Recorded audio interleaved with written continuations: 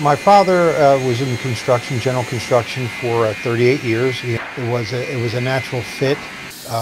My older brother and younger brother were both carpenters. I decided to go to Spring Garden College for engineering and architectural drafting, and began to work with my father's company in 1983.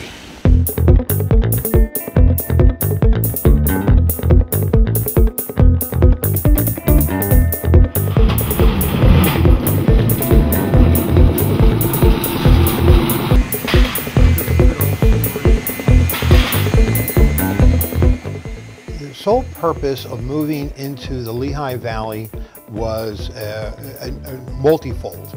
The Lehigh Valley offers that cross-section of highways and utilities.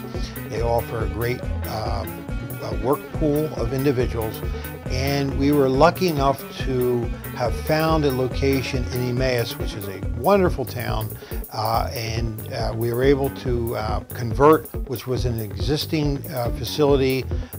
Matter of fact, it was a virtual brownfield when we acquired the building.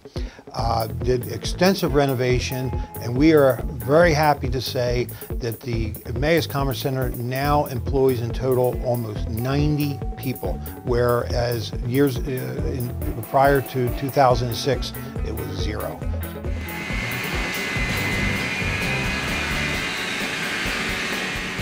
Lehigh Valley Economic Development has been instrumental in assisting us in guidance, formulating business plans, helping and assisting with financing, but without the Lehigh Valley Economic Development, none of that would have been possible.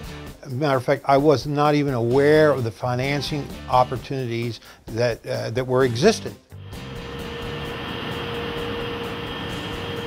Small Business First loan was able to enable American Millwork to purchase the high-level efficient equipment, the CNC equipment that was necessary to automate the AmeriCase line. Without that equipment, we would not be competitive with national and certainly regional players who sell into that market.